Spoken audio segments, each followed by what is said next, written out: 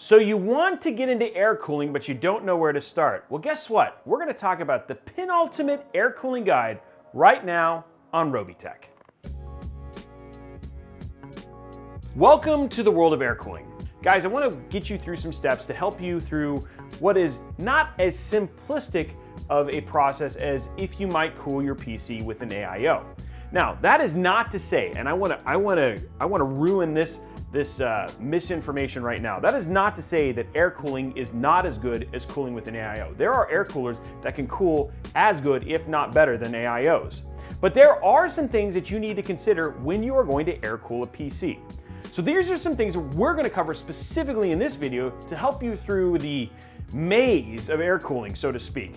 And by the time you get through it, you will be able to, what I hope, is be able to do this effortlessly and really have the information that you need to do this correctly. First and foremost, we're going to give you an overview of air cooling, and that means that we really need to talk about fan types and air cooling from a basic standpoint. Then we're going to talk about the best cases and things that you need to consider in a case when doing an air-cooled build.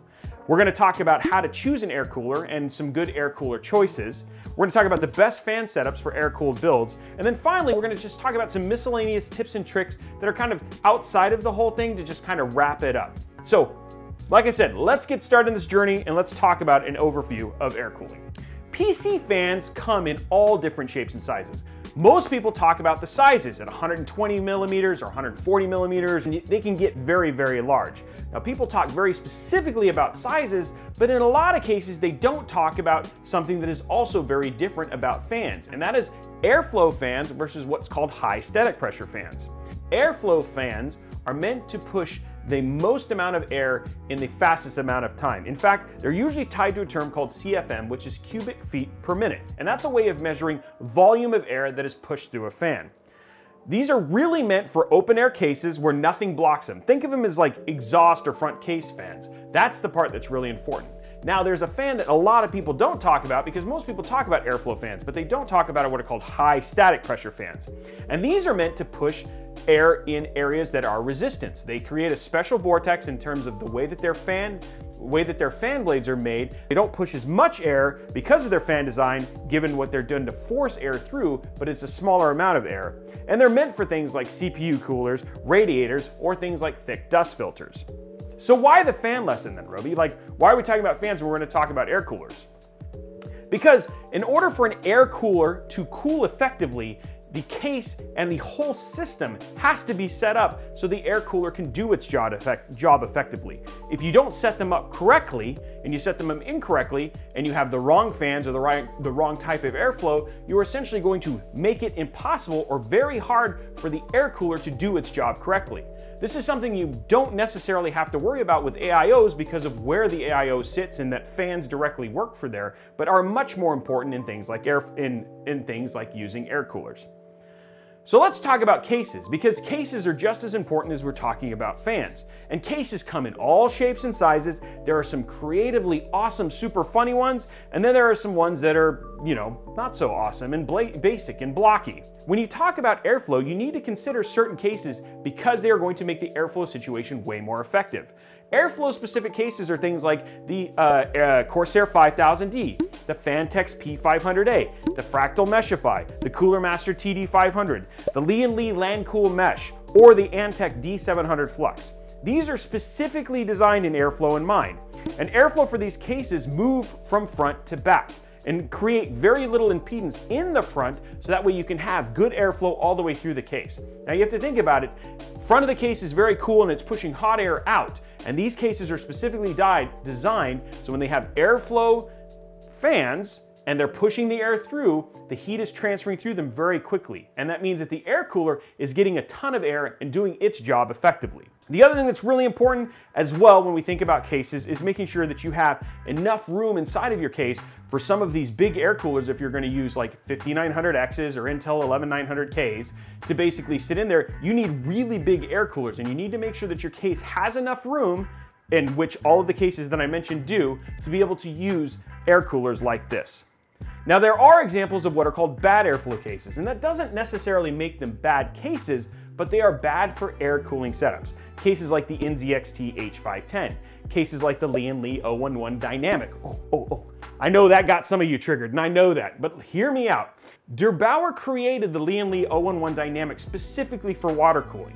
And the thing is that the air slots in which all of the intake for those fans are actually pretty covered and are best used with high static pressure fans. So even though it has 9 fans, and in the case of the XL, 10 fans, the thing is that it's not getting a massive amount of air to where an air cooler would sit, meaning that that is not an ideal case for air cooling. Now, if you're gonna do AIO cooling or if you're gonna do custom liquid cooling, that case is great. But for air cooling, it is not an ideal option. Another one would be the Razer Tomahawk or things like the Corsair Crystal 570X. One of the things you're seeing here when I'm talking about all these cases, again, fronts are usually sealed, there's not a ton of airflow being able to get in there. So let's talk about the meat then. We've given you all of the information you need to do this effectively, but now you're at the point like, okay, Robey, how do I actually choose an air cooler for my PC?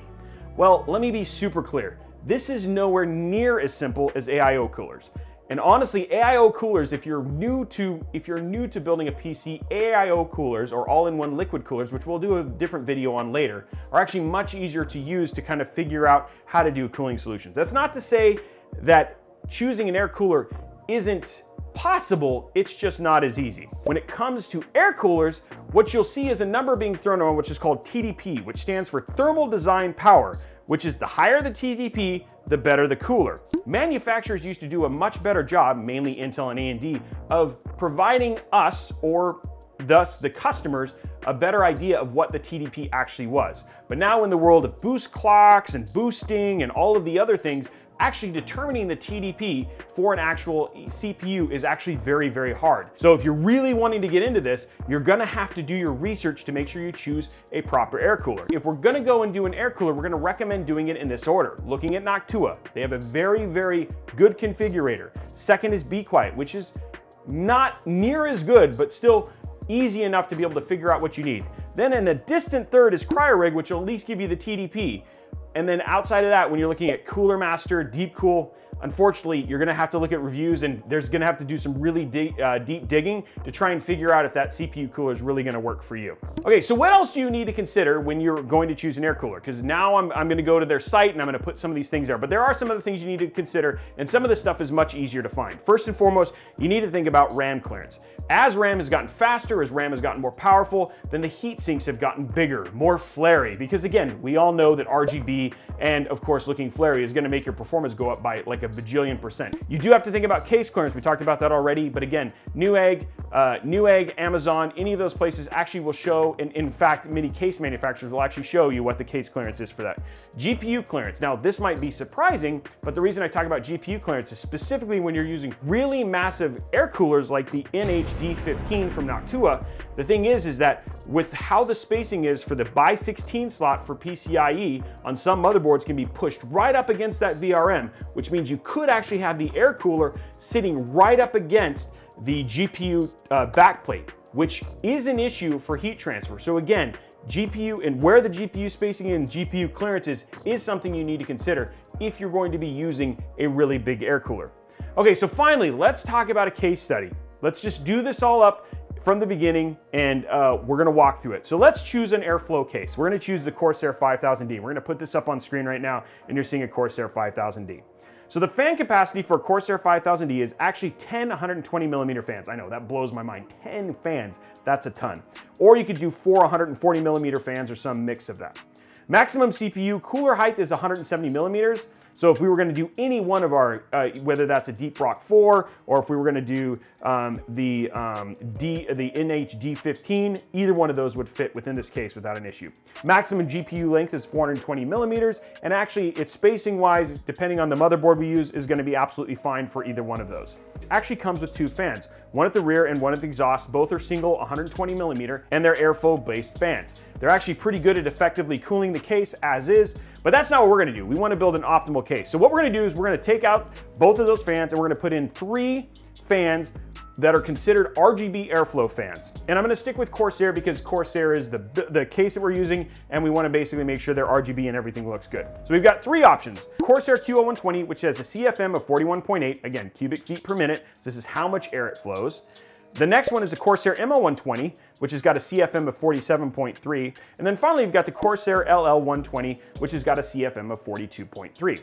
Now, why am I telling you about 3 different fans? Obviously, the obvious choice, Robey, is the ML120, given that it's got the highest CFM and therefore is going to have the best performance.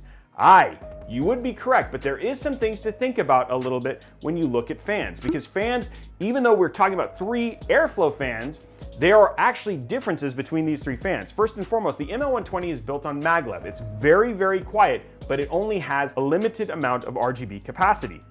The second one, the LL120s, have a lot more RGB capacity, and you have a higher CFM than the QLs, but they are much noisier. And then you've got what's called a mix of the two, quiet but not near the airflow, with the Corsair QL120s, which gives you a little bit of both. So in our case, we're gonna do the Corsair QL120. What we're gonna do is we're gonna take our 3 fans, we're gonna put our 3 QL120s in the front, and we're gonna take the same one and put one in the back. So now what we've got is we've got 3 intake and a single exhaust. Now remember when I was talking about air pressure? This is a great time to talk about that. There are 3 ways in which you can set up air pressure within a case. The first one is called positive, the second is called negative, and the third one is called neutral. We talked about this a little bit earlier. Positive means that you have more fans bringing in air than you actually have being removed. And in our case, if we had 3 intake and a single exhaust, we have a very big positive air pressure situation. Now, there are pros and cons to every one of these. The pro for this is that it keeps dust out, because again, it's blowing a lot, there's a lot of air coming in, and again, because that air is stuffed in there, as it's being exhausted, you don't have a lot of opportunity for dust to get in. But it does have a harder time removing warm air, which could mean more heat, and heat gets trapped. The second is called negative. And negative air pressure means that there is more fans exhausting than bringing it in. So you can have exhaust everywhere. There's just hot air going everywhere. But unfortunately, if you have hot air going everywhere, you're now sucking from all of the other crevices within your PC, dust, etc. This is definitely one that you do not want to stick on your floor. But as a pro, it does get rid of more hot air, which means you're dissipating a lot of heat out of the case. Finally, the last one, which is called neutral. Hey, guess what? You have the same amount of fans blowing air in as you do have fans blowing the air out. Because you have this good balance of air, now what you have is you have equilibrium and peace and everything else. You still have dust coming in, but for the most part, everything's balanced and in a good system. So what are we gonna do in our situation? We have a ton of positive air pressure, which isn't bad, but we probably have a little too much. So what are we gonna do to remedy that? Well, what we're gonna do is we're gonna add a single 120 millimeter airflow fan right on top in the top left-hand corner above the other exhaust. So now we have 3 fans for intake, 2 fans for exhaust, and the air is traveling straight up and out. Now you might ask, well, Robey, why don't we make it neutral? That's a great question. And here's the answer. Look at where the CPU is going to be located in that case. If I was to stick either a fan right above or right in front of it, I'm essentially stealing air from that CPU cooler, which is going to be needed to cool the CPU. So I have positive pressure, just a little, which is okay. Because they're 2 very powerful airflow fans, I'm still getting a lot of airflow traveling through that case. I now have an air cooler that is getting a ton of healthy cold air to cool the CPU effectively, and I've got an optimal situation, an optimal case setup for my Corsair 5000D.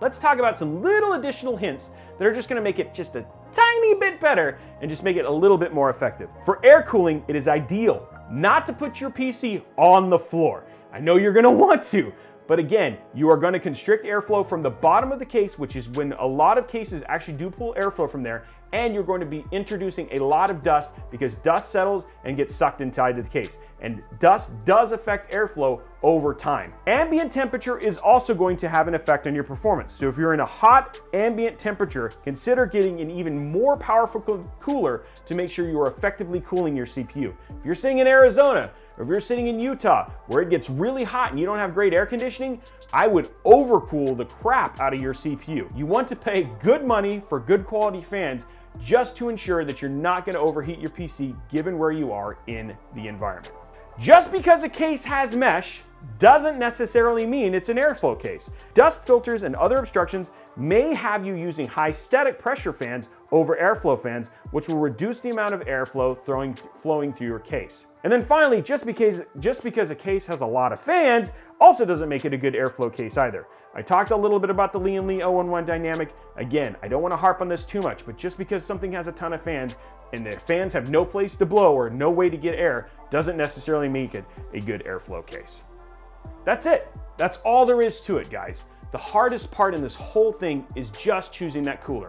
Everything else, as you plan through it, I hope by walking you through how fans work, how cooling works in cases, and how to choose an air cooler, that you now have all the tools that you need to be able to effectively set up an air-cooled build yourself. Given all this, is there anything we missed? Is there something that would have been more helpful? We'd love to know that down in the comments below. Now, while you're down there, you know what's coming up. Make sure you slap that subscribe button, whip that like button, and ring that notification bell so you get a notification each and every time we go live right here on Robeytech.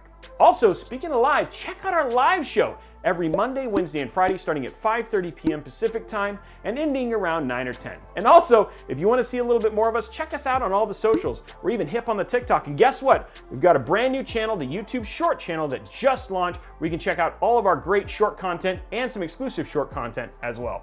Anyway, guys, we hope you enjoyed this video and we look forward to seeing you on the next one.